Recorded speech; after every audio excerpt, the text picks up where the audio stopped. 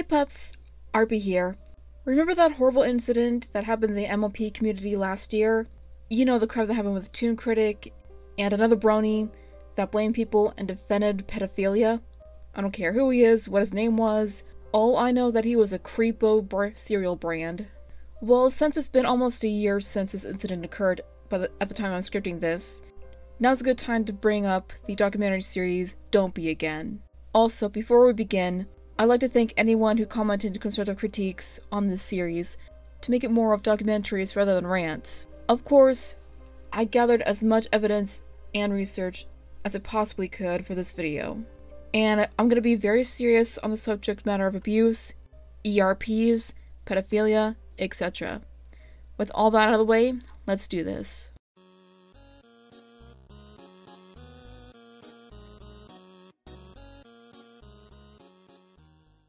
So, ToonKritic.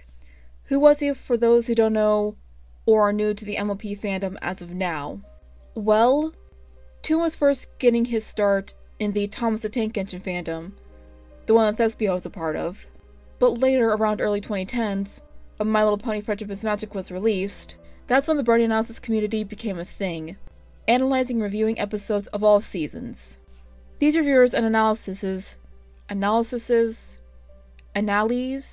I'll just call them analyses for the sake of this video, consisted of Dr. Wolf, Silver Quill, and plenty more, including ToonKritic.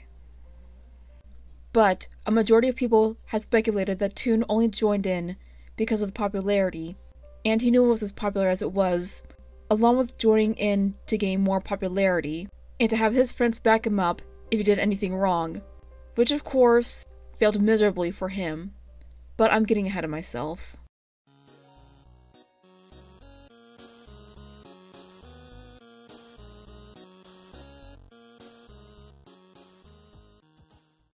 Around the mid-2010s to 2018 of last year, Toon had gotten away with ERPs with underage girls, and even sent photos of himself in his underwear.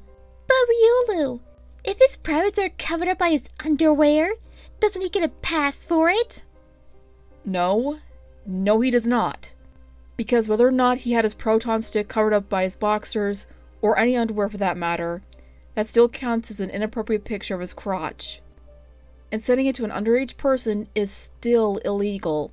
It wasn't until the end of January of 2018 that one of the girls, who is still anonymous to this day, or at least I think she is, but I could be wrong, came out with this piece of information, with screenshots, photos, and so much more.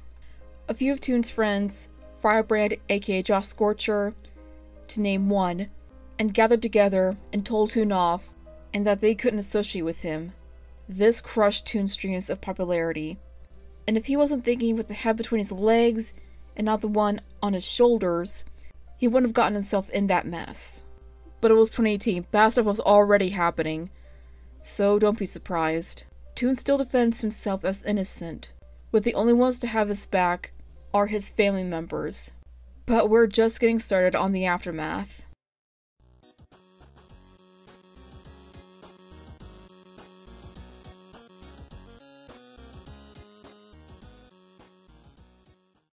After word got out, many people have turned their backs on Toon, and some wished him to burn in hell, while others, like myself, only want him to get the help he needs so he can hopefully cease his pedophilic ways.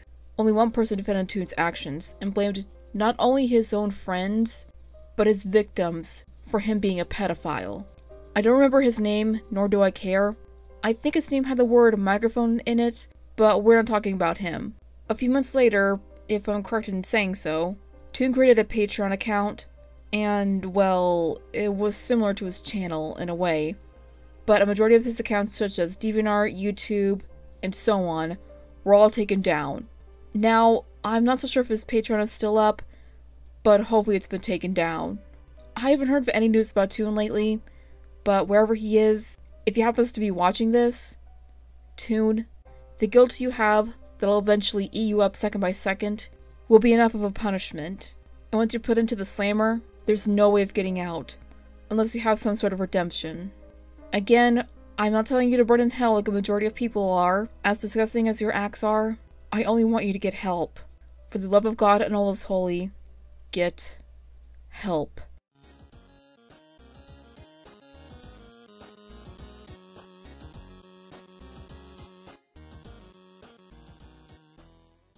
So to conclude this short but rather bitter episode of Don't Be, take responsibilities for your actions, don't blame others when you're the one to blame, and the one to take responsibilities for your actions. Self-control is key to improvement on one's faults, such as getting mental help for anything serious such as pedophilia, etc. Regardless of how popular you are, you're not above the law. And finally, the big one that I address to all of you, don't be ToonKriticY2K. Well then, I hope you guys enjoyed this episode of Don't Be, and if so, then mega punch that like button. And if you're new here, please subscribe to be part of the Pupper Pack today. Huge thanks to my Patreon for their support. If you want to support what I do, or donate to me, my Patreon and PayPal links are in the description below. Today's fan art is by Zach USA, and it is awesome as always. If you want your fan art featured, my social links are in the description. As always, awesome little pups, stay awesome, stay strong, and stay beautiful.